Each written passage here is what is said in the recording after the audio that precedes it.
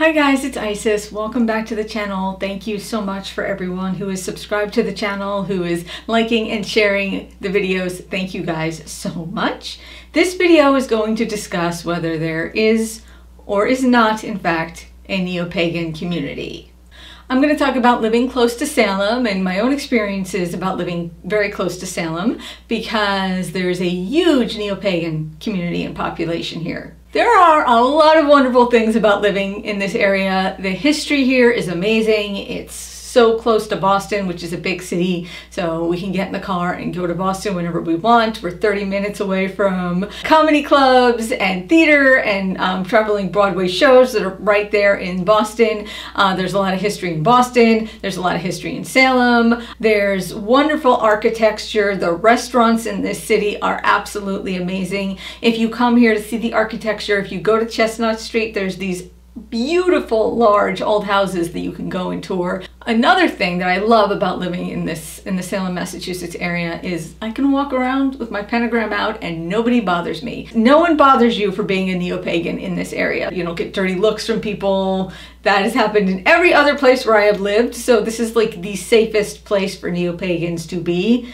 because nobody will bother you for your religious or spiritual beliefs here if you're a Neo-Pagan. Those are the good things about being in Salem. Now, some of the not so good things about being in Salem, and this is my experience. So if you came to this area and you were welcomed with open arms by a bunch of wonderful witches and were welcomed into a group and made really good friends, if that was your experience, I am really, really happy for you. I'm glad you had that wonderful experience. Good for you. But that was not my experience. Honestly, the clickiness and cattiness that exists between the stores here rivals any amount of clickiness and cattiness that I saw in high school. The groups tend to be not welcoming to new people.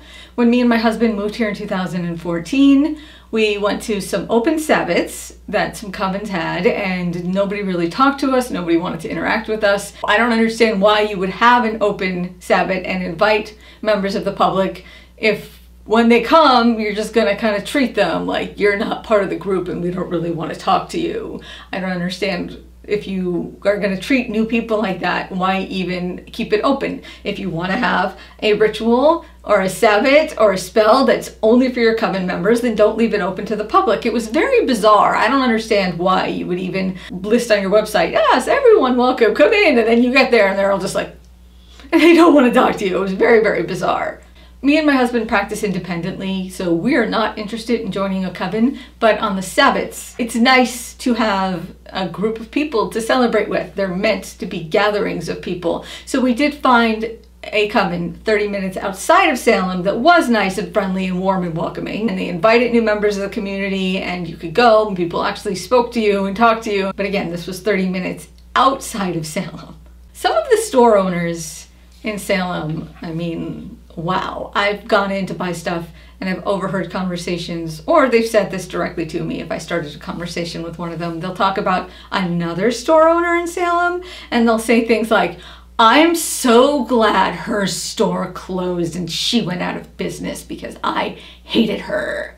Or they'll say things like, I can't stand that bitch across the street because, and then blah, blah, blah, whatever the cattiness is, whatever the issue was. But yeah, there was a lot of nastiness, competitive feelings towards shop owner to shop owner. Not all of them. I'm not saying everyone. A lot of them have been very nice to me and have not said anything negative about anybody else. A lot of them are very nice, but some of them are not. Some of them are just catty, very, very catty. When Pagan Scrapbook Supply opened, I was kind of excited to maybe possibly sell some of my Pagan Scrapbook Supply items through some of the local stores, but everyone got so nasty with me when they found out I had an online store and I handmade my own items. When they saw the pictures, they got like, there wasn't a sense of, oh, I could bring these in and, you know, I could help you make money and we could help each other make money. It was just like, oh, you make your own stuff.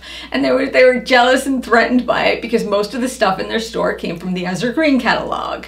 So yeah, it was very unwelcoming. It was very rude. It was very nasty. And I did not pursue that any further. So yeah, the competitiveness between the groups is kind of crazy, especially the shop owners. It's very, very competitive. If you're really a witch and you really believe that you have the power to manifest whatever you want in your own life, you do not need to be jealous or competitive or threatened by anybody. It's the competitiveness and the cattiness that really shows a total lack of faith in their own abilities, and they're probably not that good at practicing witchcraft. I have some Neo-Pagan friends, and they, like me and my husband, go into Salem if we need a mojo bag, some herbs, some crystals, some things we don't buy there because we know they're way overpriced, like glass bottles you can get at the craft store for $1. They sell them for $10. A lot of things are overpriced. It's a place to go in and grab some magical tools, not all, but some, and it's a place to go and hang out. We've got great restaurants down there, a place to hang out, have fun, go shopping. There's some great boutiques and clothing stores. Is there a place to go to gather for pagan community or make friends with other pagans? Not really.